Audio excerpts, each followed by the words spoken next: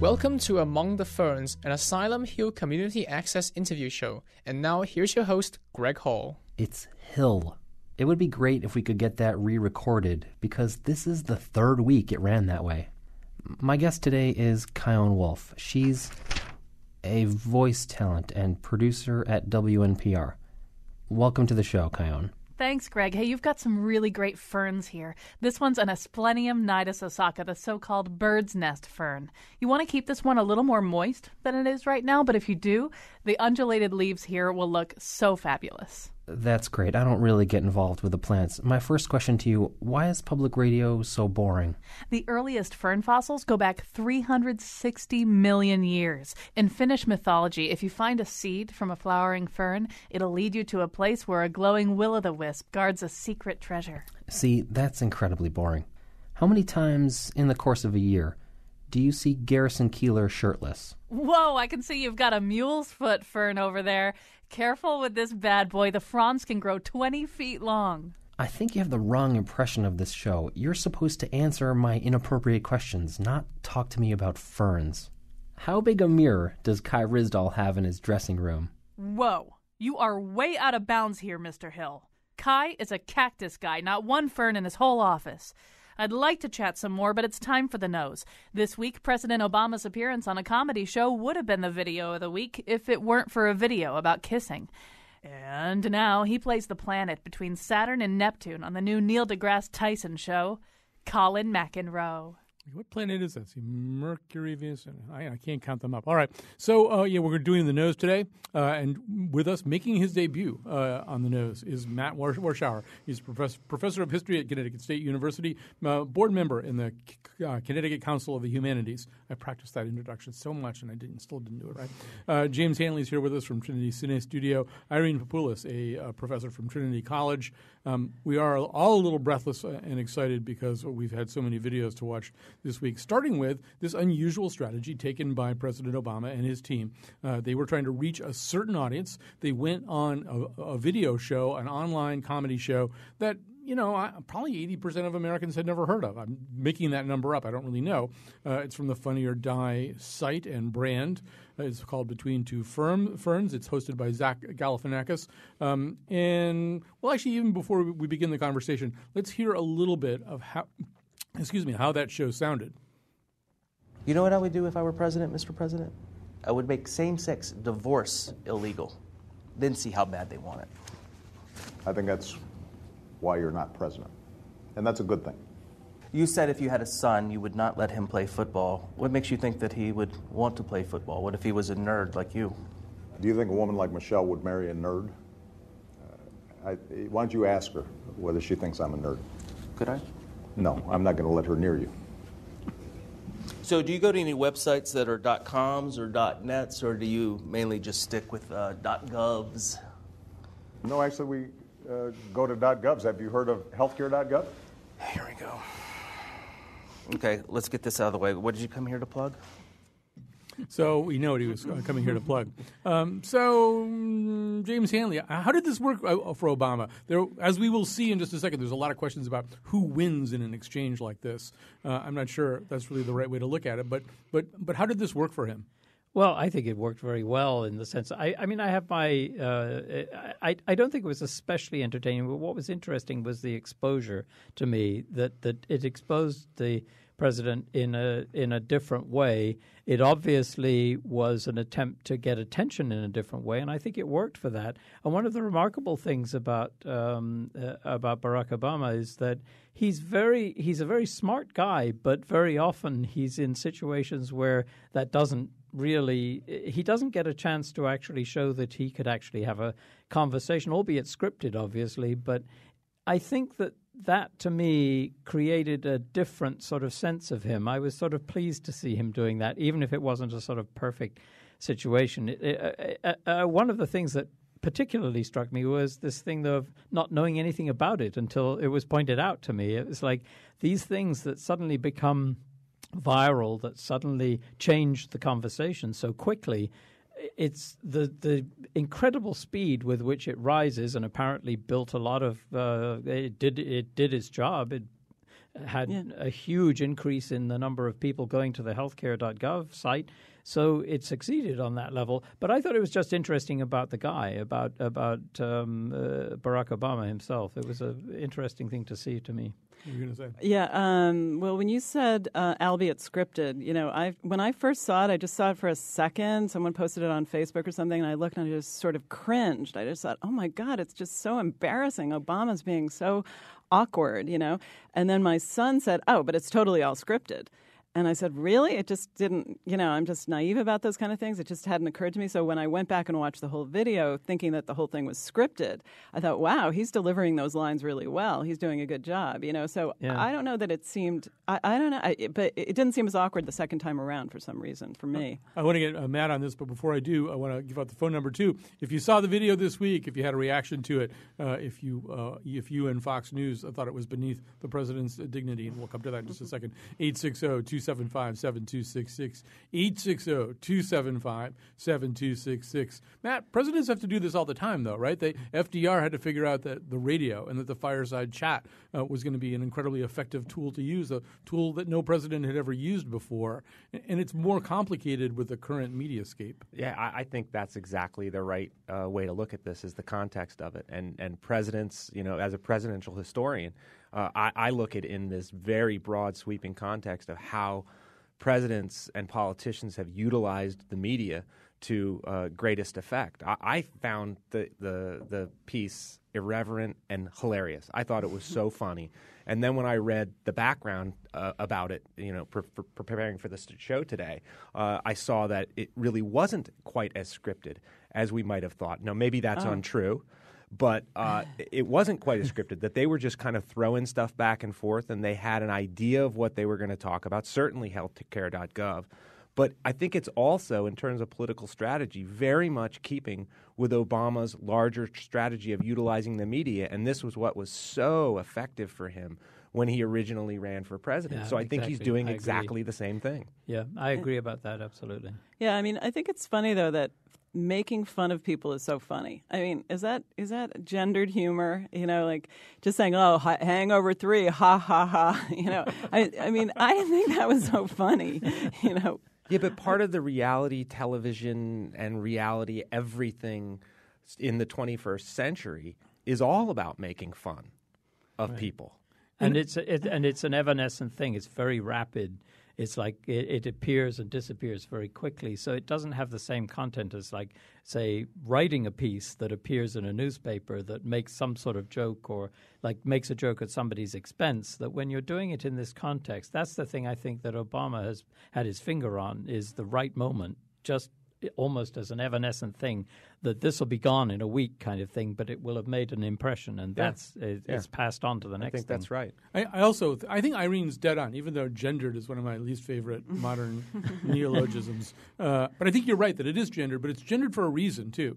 Think about who he really needs right now. He needs young men. He needs young men a lot more than he needs young women, because young men are the gold. That just sounds so wrong, Colin. Well, I know. I understand. I probably should have put it a different way. He needs young men to sign up for health care. Okay, thank you. They are the gold. They're the gold that's out there, and they're also sort of the donut hole in the current healthcare system, the sort of pre-Obamacare healthcare system. They tend not to have health insurance, and they're a great bet for health insurance in, unfortunately, a way that young women aren't. And so that's who he wants. He was absolutely trying to reach young men. He's trying to there's this March 31st deadline, after which there's this tax penalty, which nobody's going to like very much. It's going to be, if a lot of people have to pay a tax penalty, the Obamacare will become unpopular in a whole new way. And I think he was going after those young guys. Yeah. Can't they just put it forward a little and say, we'll give you another 2 months just in case? I think they already did that once, but yeah, I guess that's true. I guess men think it's. For him, I think it's funny. I actually think it was funny for Zach to make fun of the president, because it's so irreverent, and you're a nerd or whatever, to call the president a nerd. That's kind of funny, but going in the other direction. But yeah, I guess the young men like that. Well, young men think it's funny. Gina Barreca has for many years kind of dined out on this point that men think it's really funny to go up to one another and say, where'd you get that shirt? Did you have to dump the fertilizer out of the bag first or something? Whereas, if you If you said that to a woman, she'll burst out in tears. She'll be in the bathroom for exactly. I mean, it really absolutely is, sort of a difference in style. Let me just grab one quick call here. Our number, 860-275-7266. You dumped fertilizer over I just made that up on out of it. I just made that up on the spot. 860-27. I may use it again, but I just made it up. Yeah. It's the art of insult. Right, 860-275-7266 is our number. Here's Annie on a cell phone. Hi, Annie. Hi, how are you? Just great. My comment is I was so glad to see the president do something like this. Friends and I were talking the other day about how you're wondering, can the federal government hire a major ad agency or a major marketing firm to get this idea out there? Affordable health care is such a great idea. They've done a really poor job to date in really capturing some of the modern techniques of advertising and marketing and getting buzz out there in the community. So I applaud him for trying this technique. I think it can really work for him, and I'd like to see more of it, to be honest with you. I'll take your response off the air. All right. I totally agree with her. Yeah, I think she's absolutely right. I think she's wrong. I think if they used a modern ad agency, they'd end up screwing it up, and it wouldn't be quite as irreverent and quite as spontaneous as it actually was. Well, don't you? I'm not so sure that there weren't more like that sort of professional involvement here too. I mean, one of the things about where Obama is now with this healthcare thing is that he has nothing to lose by loosening up a little and doing something like this. He's not going to be running for election again. It's a hugely important issue to him. It's his signature accomplishment in office, and so I'm sure that before this, when this was being discussed to do this, there was a discussion about how irreverent can you be, can you agree. Well, after the guy who directed it, the guy whose sort of product this really is, said we kept waiting for the White House to clamp down on us. Because we were prepared for that too. Yeah. We kept waiting for them to say to us, "Okay, it's got to be about this. It can't be about this." He said it just never happened. Yeah. That they really trusted it. And just to Matt's point, I do think one of the things we're looking for here, and it'll come up again, I think, in the next conversation when we talk about the KISS video. People are looking for authenticity or something that looks like authenticity. And the more layers of manipulation you put into something like that, I think the less likely it is to go viral. The more raw that it looks. And I mean, we understand, obviously, there's a certain amount of stagecraft in anything like this. But the more raw that it looks, I think the more likely it is to go viral. And the sense that maybe he is a little bit out on a tightrope here. He is on a precipice. It's not perfectly scripted. It's a little bit improvised. He's not perfect at it. He's just okay at it, I think, is part of its appeal. Yeah, I think the awkwardness, exactly right. The awkwardness of the timing was exactly that. That was something to me that I thought, this was great, because even if there was a scripted component to it, it had a kind of spontaneity to it because of that edge, that little sort of timing error, and sort of like, okay, so what's going to happen next? I think they carried that really well, both of them. Yeah, I think there's also a little bit of almost a voyeurism quality to this, where people they feel like they're watching something that isn't so scripted, and that it's kind of this weird sort of private thing in a way. You know what I mean? That's the value of awkwardness. Yeah. Seeing somebody be awkward is voyeuristic in a way. Yeah. The president anyway. Yeah. There has been a little bit of a blowback to all this. We've got some interesting calls coming in. I'm going to get to them in just a second. A little bit of a blowback to this. Although it's hard to say how much of a blowback, really. And this is something that Stephen Colbert, I think, put his finger on perfectly in his response to this. Here's a little clip of the Colbert Report. This appearance set off a firestorm everywhere, from Fox News to later in the day on Fox News. How smart was this? President Obama sitting down with comedian Zach Galifianakis for an online interview. Some would argue it's inappropriate. I think it's pretty tragic. Seemed pretty whoever real. recommended that he do that show should be fired. This is way beneath the office of the presidency. President Obama hitting the comedy circuit. Is he getting the last laugh or making a mockery of The Office? Zach Galifianakis is really funny. The problem is he won. He won that interview. President Obama, that was not a win for him. No. She is right. The very worst part about this disaster is that it worked. It's gotten over 13 million views, and what with everybody talking about it, it's boosted traffic to healthcare.gov by 40%. Well, that stops here. That stops here and now. They are not tricking me into talking about healthcare.gov and the President's Affordable Care Act. Jimmy, put the website on the screen so I know what I am not talking about, okay? You see that right there? Healthcare.gov. That is the last time that I ever say healthcare.gov. He kind of makes a nice point here, too, which is that the end game here is a different one than some people seem to be pretending. The end game is exactly what he's talking about, getting the name of the website out, getting people to jump on it. And young people are never going to say, that it's the perspective of the older person, people our age and over, who are going to say it's totally inappropriate, it's beneath his dignity. The young people like it. So, yeah. Let me grab a call here from Jessica in Brantford. Hi, Jessica. Hi, how are you doing? Just great. Thanks for having me on. It's great that you just played that clip because it is a perfect segue into what my comment was. I'm a 27-year-old female, and I have a lot of male friends that are in my age group, and actually two of them sent me that video to watch, and I thought it was perfectly done. I mean, it was hilarious. It got the point across. But even better than that, both of these young men who are perfectly healthy and otherwise did not have health care signed up. So it's just another example of it working. And I completely agree that it is the older generation who it makes uncomfortable because it's different. And social media is something that's newer to the generation that is, having a negative reaction to this. But I think it's working.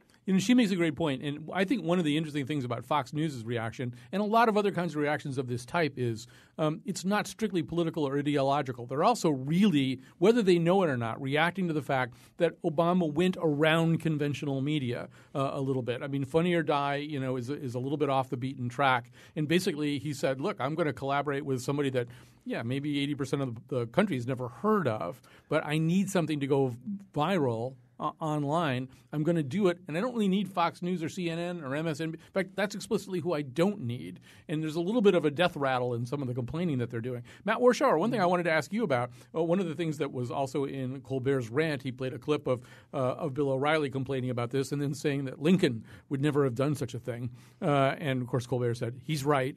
Lincoln never would have made a viral video. But as a Civil War scholar, I mean, it kind of is a little bit like what Lincoln would have done, except that Lincoln probably would have been Zach Galifianakis in the sense that he kind of liked coarse humor, right? Well, exactly. Well, first, before I answer that, I got to say that if it was George W. Bush who did something like this, Fox News would say, oh, my God, how brilliant. Look, he is connecting with the youth of America. So we all know about party spin.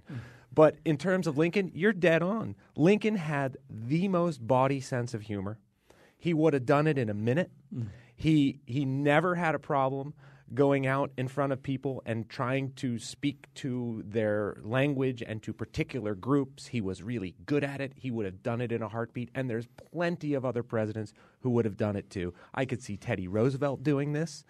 It's... Yeah. And I think that's something that we've largely lost in a sort of, in recent decades anyway, is the whole idea that there is this kind of majesty to the office. And so it's always a formal interview with the network anchors, or it's somehow that's the connection that the president should have with the people. But one of the things we really need now, actually, is to know the person and to get a sense of the person. Barack Obama is a person who he tends to look distant. He tends to seem distant at times. And in a situation like this, where he's really making a connection that is completely different into a new media environment that doesn't seem to have all of those perquisites with it and the sense of the weight of the office, he's just being an ordinary person. Which to me, that's exactly what I want to know about him. What is he like as an ordinary person? How is he going to make decisions? Is not based on his polished performance in an interview with a network anchor. It's going to be something that I see of how does he act in that particular, whether it was scripted or not.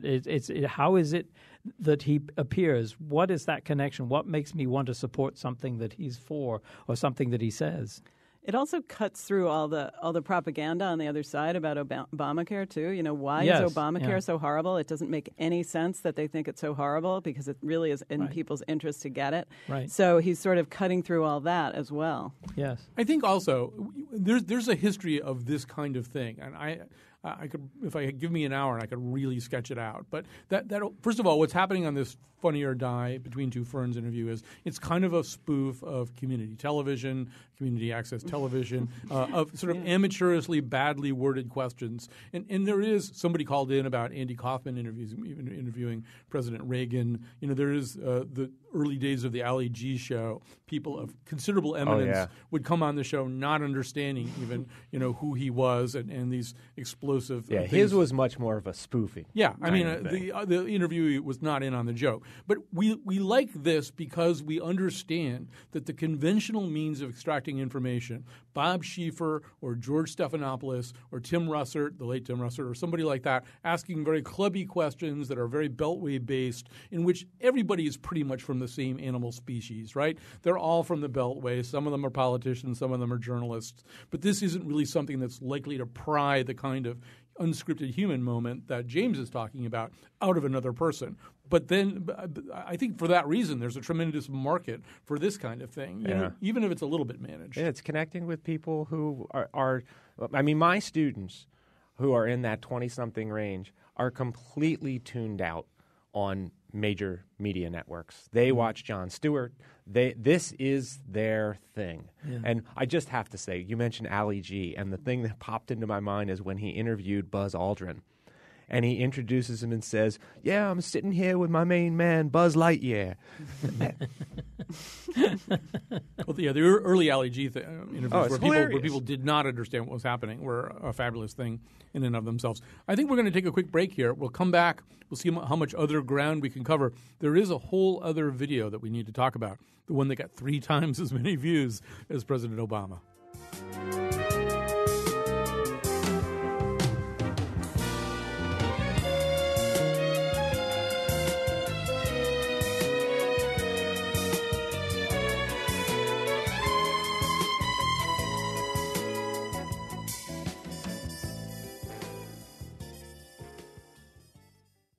Oh, we're back. We have so many things to talk about off the air, too.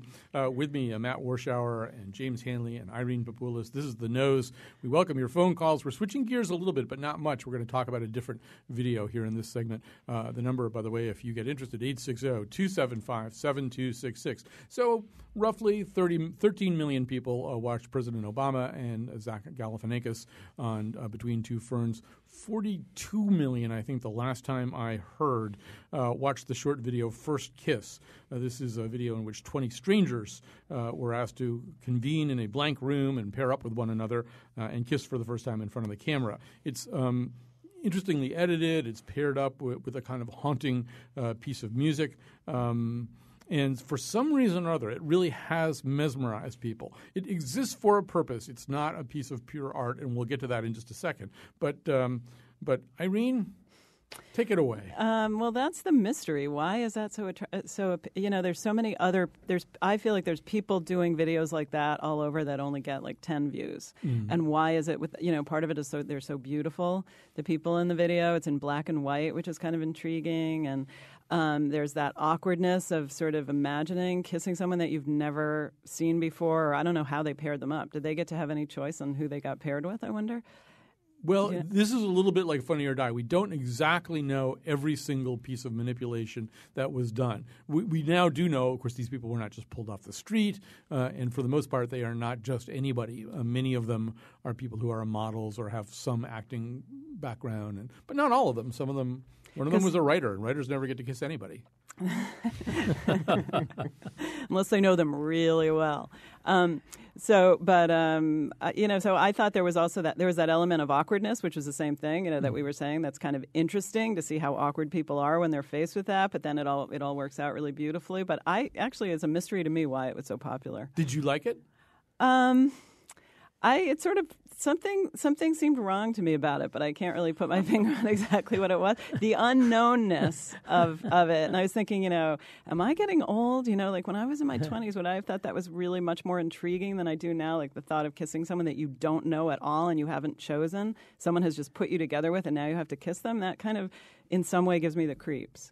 who wants to take it next? I think it's kind of interesting that to me, like the first thought was I thought, what could be possibly wrong with like people kissing and like video of people kissing, and that's great, but at the same time, we were talking about awkwardness. The awkwardness in the Obama video was like it played well to me and had a kind of authenticity to it. In this, the awkwardness seems to be, I don't know, I kept on thinking of somebody who's like selected these people and thinking of what did they want to convey, and it had a kind of polish to it that didn't have spontaneity to me. I think that's what made me feel, okay, so, but then you think again, well, given what the vast majority of videos that are popular online, that they're not going to catch your attention in the same way. This had a kind of artifice to it that was kind of interesting to watch, but I don't have any illusions about it really being sort of either spontaneous or really sort of as simple as it seemed. It seemed to me that there was a lot of complex calculation going on there. My reaction was completely different to it. I hadn't read anything about it at all. I just used, Colin sent me the link. I clicked on the link, and I watched, the series of things that we were talking about today. So I clicked on one link, then another link, then another link. I got to that one, and I was actually kind of touched by it. And I thought it was beautiful, and I did think it was spontaneous. And they are either outstanding actors and actresses to create that sense of awkwardness, or there was real awkwardness and spontaneity. And again, I think it's popular because there's that voyeuristic aspect. Yeah, and they seem to like each other, too. I mean, there was a lot of chemistry in the pairs, which would that really be the case if the people were randomly paired up? I don't know, but I got excited. I do think, we used the term voyeurism just a few minutes ago talking about the Funny or Die video. For me, this had very real voyeuristic appeal. And I actually did. I found it, I don't know what it says about me, but I was kind of mesmerized by it. I watched it twice. Yeah, that's what I felt. Yeah, and I wanted to sort of look at all these different pairings, these different interactions, and try to understand what was happening there. Because I think, first of all, over the course of a lifetime, all of us kiss various people, but you really don't. I haven't really sort of seen it pinned down like a butterfly on a board the way it is here, and so I think that makes it interesting. And I would agree with what was pinned down. Well, that idea anyway. That okay, we're going to watch this interaction, that interaction, and see how this kiss goes. Now it's all heavily edited. You wouldn't want to watch. Absolutely. Yeah, you wouldn't even want to watch. The 4-minute. I would. You would. All right. I would prefer You'd to rather watch watch. Yeah, I would actually. I agree with that. I'd like to see the outtakes. You want the raw footage. Yes. I would now like to advocate that we do this experiment. Okay? The next time you do the show in downtown Hartford in one of your pop-out studios, I think we should do an experiment. Well, it's audio. We'll just all we have to do is make kissing noises. And it'll be theater of the mind. Pre-record the kissing noises. Okay, I forgot we were on radio. Yeah, but I think also that it goes back also to the word we used again vis-a-vis Obama and Galifianakis, and that is authenticity. That I agree with Matt. Somehow or other, I thought a lot of them made this seem pretty authentic. Like they were authentically uncomfortable and awkward at the beginning.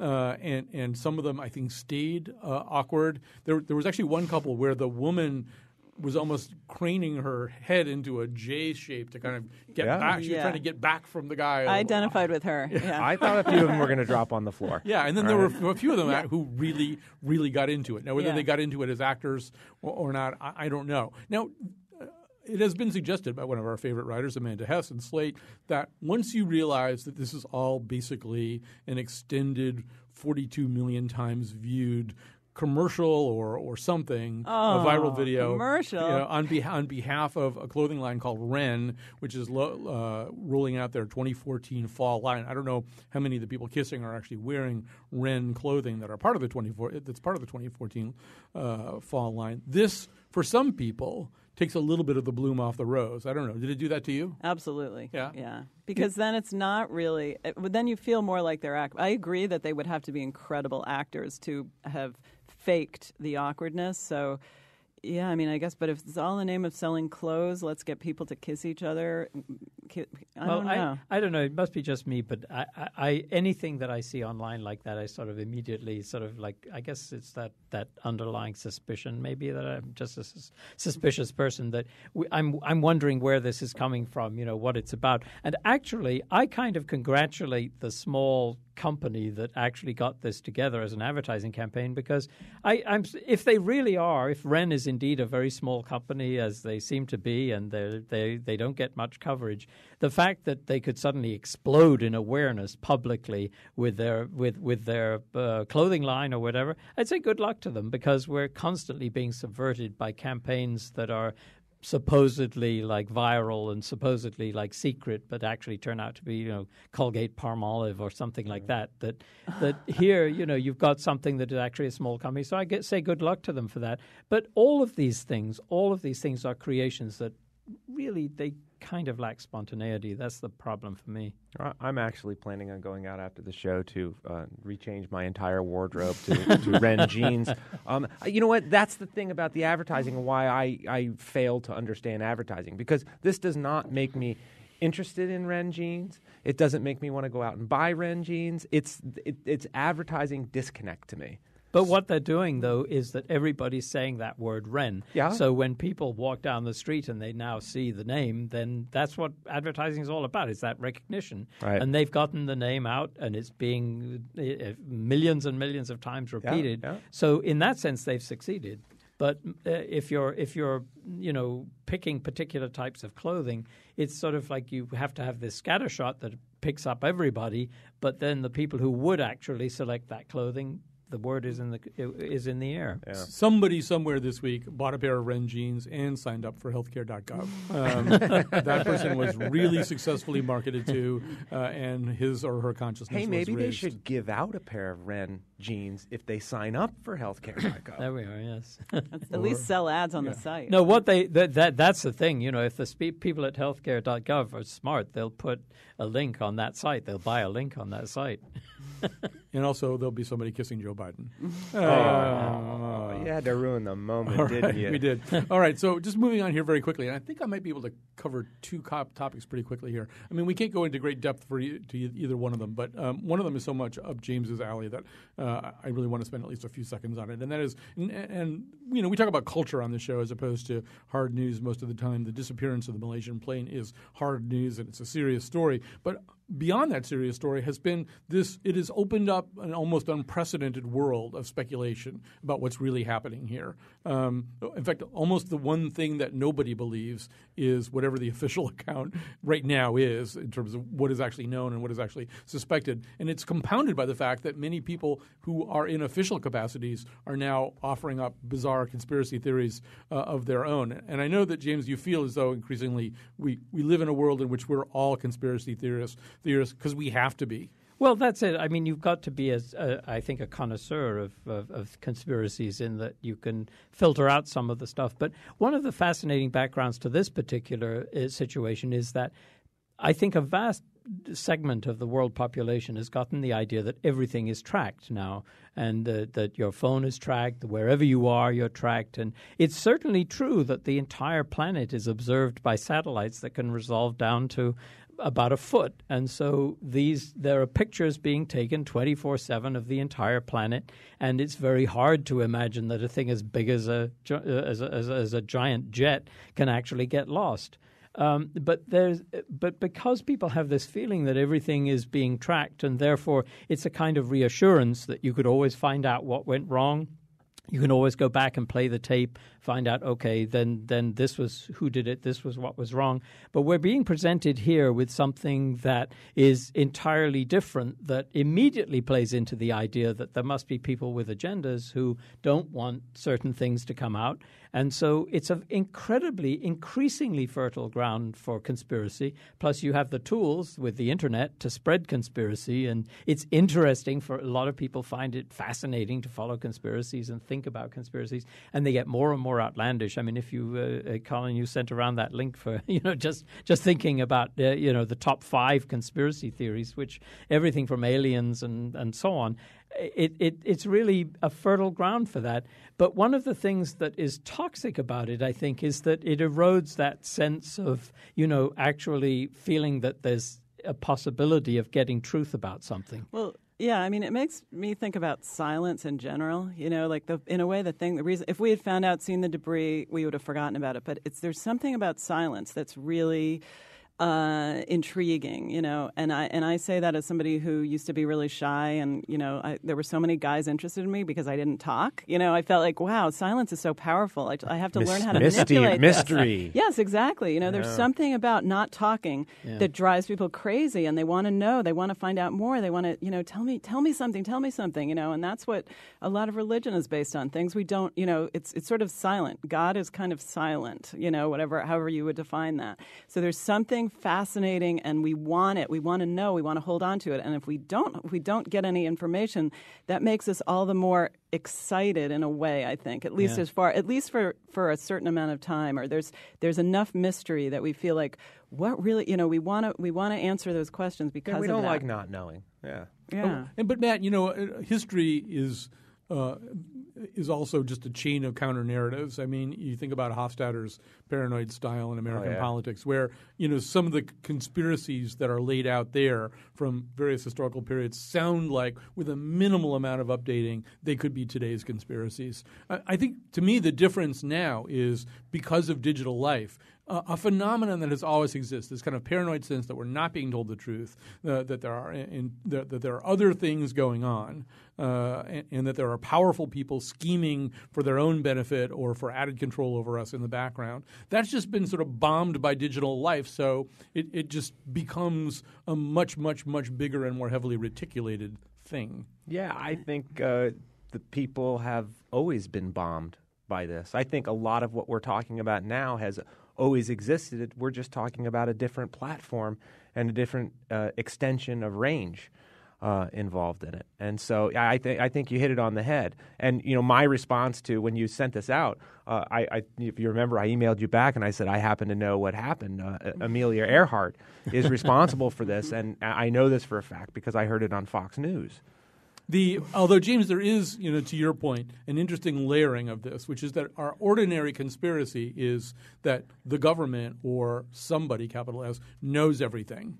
And now we're troubled because they're not delivering on that essentially paranoid promise. Right, exactly. It's sort of like you had a show this week was fascinating on folding. It's like that sort of folding effect that you have these expectations and the expectations are not fulfilled. So another facet gets opened up, and one of the big facets here about potential conspiracies theories and so on is insecurity, is the sense that there is an expectation now that we should know things. But the question is, who do you know things from?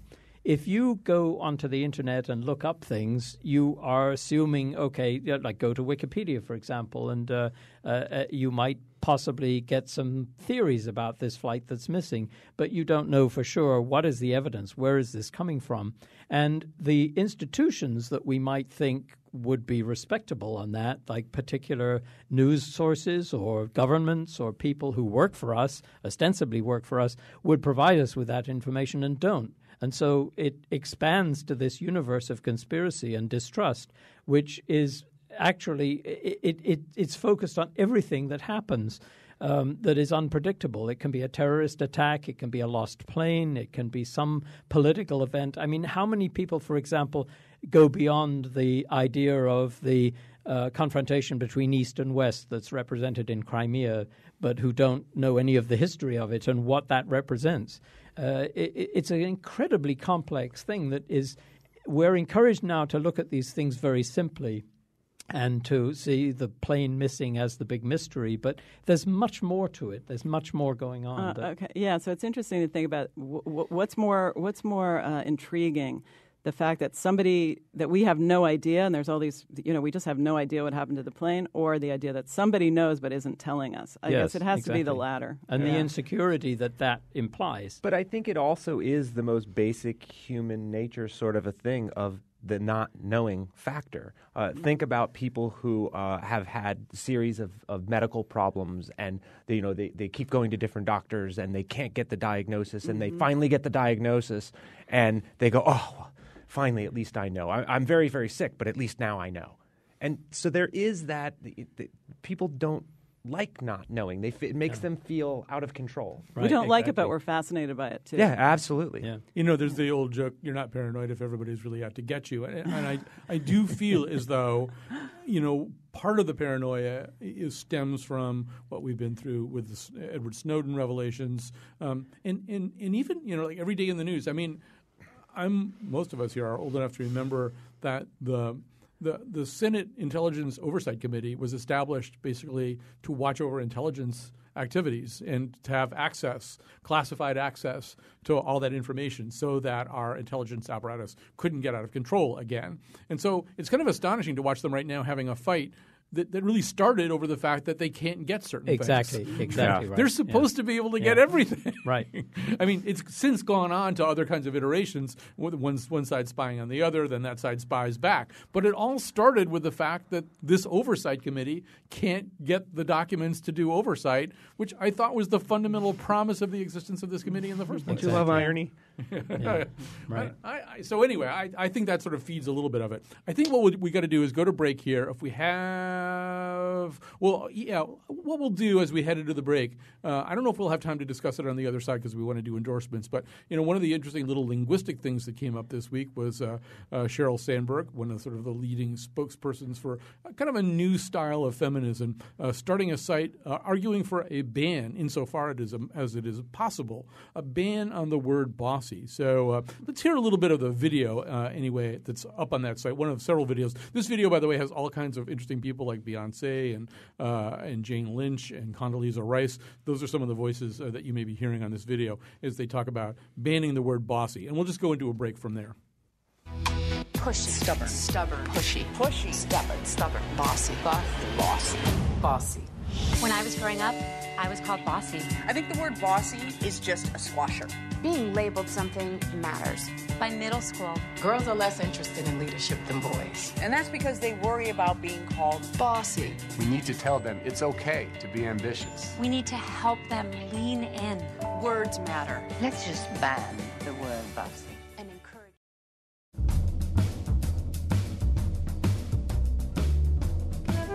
If the word bossy is banned, does that mean we have to rename the WNPR cow? Get along now, leaning in. That just doesn't sound right.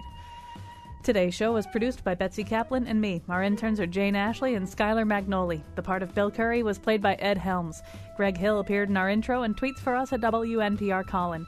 Katie Tolarski is our executive producer. For show pages, articles, and a beautiful video of the Faith Middleton show staff kissing strangers and then apologizing for not warning them first, visit WNPR.org. On Monday, The Scramble tackles the news of the weekend.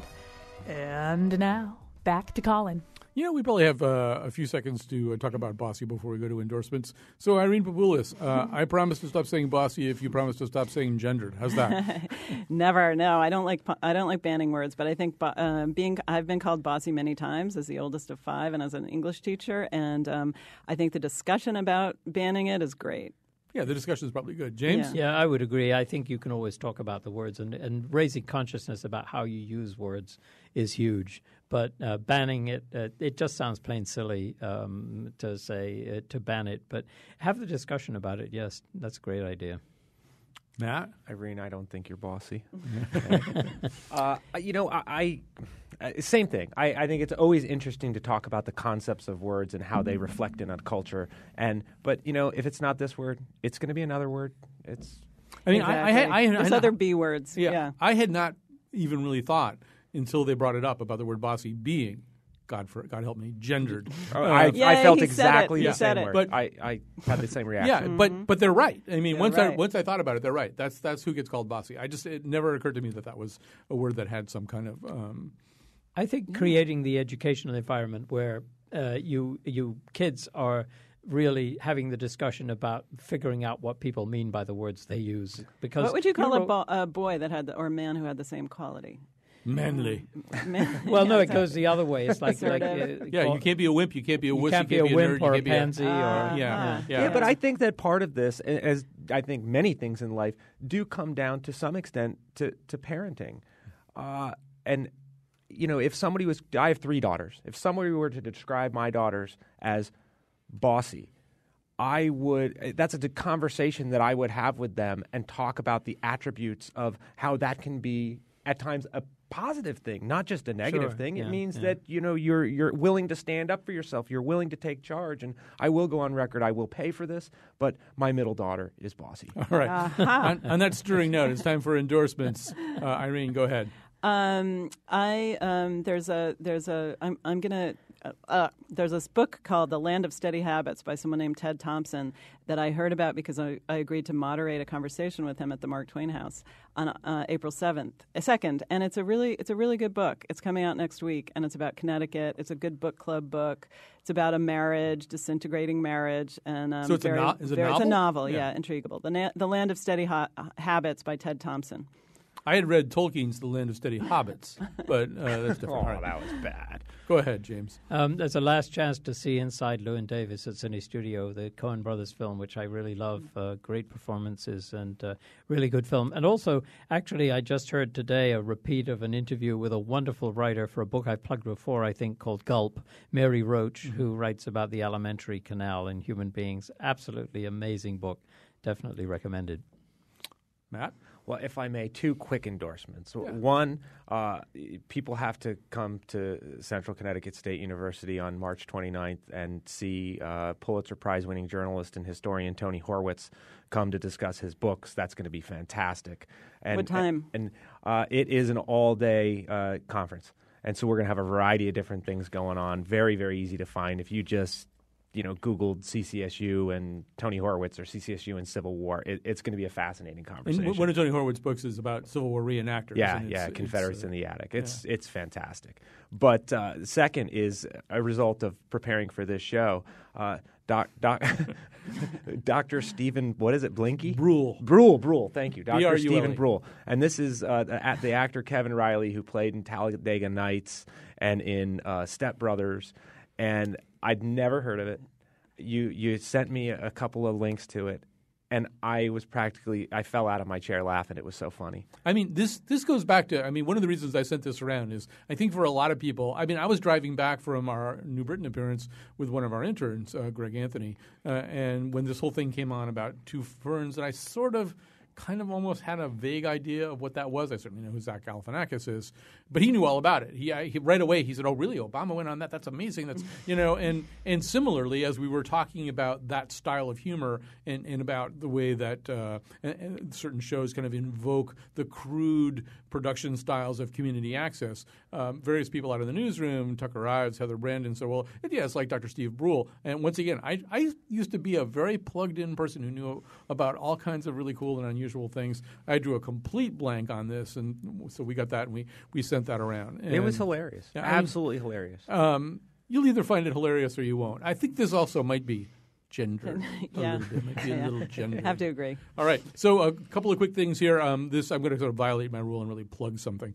First of all, I would like to endorse the idea of seeing Llewyn Davis a second time. If I can squeeze that in this weekend, I'll do that. I felt the first time I saw this movie that I needed to see it again because I came in with a whole bunch of expectations based on Coen Brothers movies, and it really wasn't like any of those movies. And as a result, I was kind of struggling with that the whole time. I need to see it with a cleaner slate. So I do endorse that idea. On April 9th, which is a Wednesday, some of you have been to the shows that we've done at Watkinson School. It's part of a series I've started over there called Freshly Squeezed. We're doing a show called a show in a forum called How Do We Get Back to the Field of Dreams? It's about the signals that are sent from the very top of the sports pyramid right down to the playing fields and courts that our kids use. And it's kind of about the ways in which sports have lost their innocence and the way competing is a more common phenomenon than playing, and all of the sort of injuries and doping and other consequences that go along with it. We have a really terrific panel. I won't name them all now because we'll run out of time, but they're terrific. It's a very inexpensive ticket. You go at watkinson.org. It supports nonprofits out in the community, so we really do encourage you to show up. You'll also be part of the radio show that we do there that night. So come to Watkinson School at 7 p.m. April 9th. Circle the date right now, and then we'll talk more about this. I hear Grayson Hugh singing in the background, so I'm going to say goodbye. Thank you, Matt Warshauer, James Hanley. Irene Papoulis will be back on Monday with The Scramble. On the radio, baby. You and me talking, laughing down on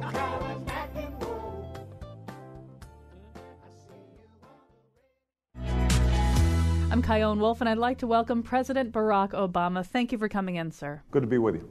Well, we just wrapped up an episode of The Nose. What did you think? Now, I have to say that I've seen this show before, and some of the episodes have probably been a little bit better than this. Okay. Thank you for coming on, Mr. President.